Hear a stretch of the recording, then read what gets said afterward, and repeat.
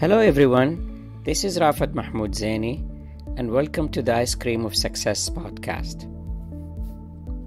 Today's episode is titled Shame on the Sloth. I used to become so tired and sleepy by the time my father or one of his colleagues would pick me up from elementary school. When he was late, he often would say, "Sorry, I was in a meeting." So the word meeting became one of the first words in the adult world that stressed me out.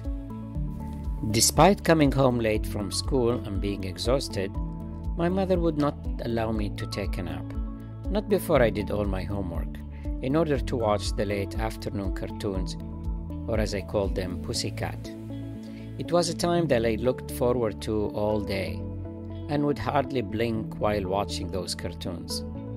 My mother always said, "Do not postpone today's work to tomorrow," and so I did. Unlike my classmates who finished their homework the night prior to the due date. This habit remained with me throughout school and into college. Although it was much more challenging to follow it to the letter during college, I relaxed a little bit during my master's and PhD as well, mainly due to the different nature and length of homework and projects. However, I remained an early starter to finish at least a day prior to the submission date. I even finished preparing for my PhD dissertation defense early, so I spent the night before in peace and tranquility. Initially, the habit of completing all my tasks as they arrived into my inbox presented me with a great deal of stress, but I acclimated through the years of higher education when I felt that I shouldn't stress too much. The habit disciplined me in other aspects of daily life.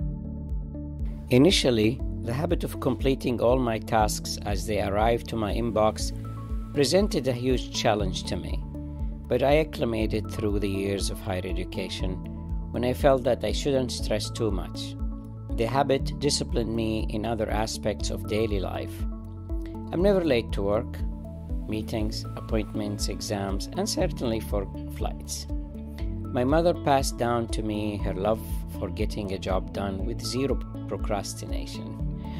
Although I still cannot compete with my mother, she competes in a higher league. Anyways, back to when I would get so sleepy at the end of the school day, and I couldn't help but snooze.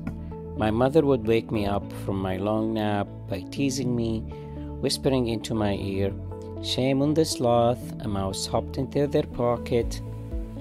And I remember I would wake up so upset because that meant I missed the pussycat. I believe that explains my aversion until today to afternoon naps.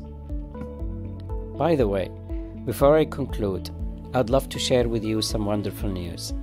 One of my closest friends from high school and Boy Scouts, the musician and composer Mamdouh released a new album titled Letak Ma'ai, which translates to "I Wish You Were With Me."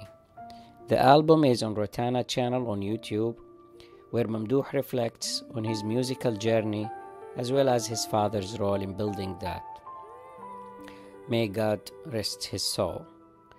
How great it is that I started my podcast around the same time that my friend released his album. Both of us sharing our life stories in a way that reflects our identity, skills, interests, and through different mediums. That is what I found beautiful about diversity. I hope that you enjoy listening to Mamdouh's musical story in Letak Ma'ai and try savoring its beauty, as savoring beauty is a blessing. Until next time.